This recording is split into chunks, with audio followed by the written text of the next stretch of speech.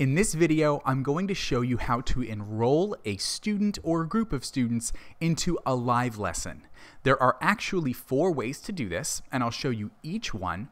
Here's how to do it. As I mentioned, there are 4 ways to enroll a student into a live lesson. The first way, and probably the most common way, is from the lesson library. All I have to do is choose any lesson that I'd like to enroll a student into and click the rocket ship icon to launch the lesson. Then I choose my student from my list of students and enroll. In this way, I've enrolled the student as I launch the lesson.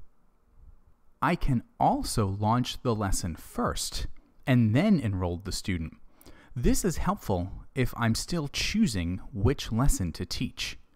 I can choose the lesson, click the rocket ship icon to launch the lesson, and then click I'm just browsing. If I decide that I don't want to teach this lesson, I can click on Close the Classroom to go back to the lesson library. Or if I decide that I would like to use this lesson, I can then click Enroll Students from here and choose the student that I'd like to enroll. The second way to launch a lesson is directly from the placement test.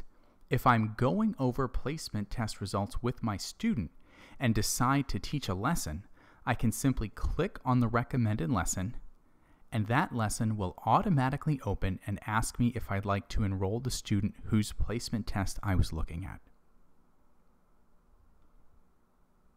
The third way to enroll a student into a lesson is from the My Off to Class menu, which can be found under My Profile. If I click on My Off to Class, it will show me my favorite lessons and my most used lessons. So I can simply click on a lesson from here and then enroll a student just as I normally would. The last way to enroll a student into a lesson is from the student's learning plan.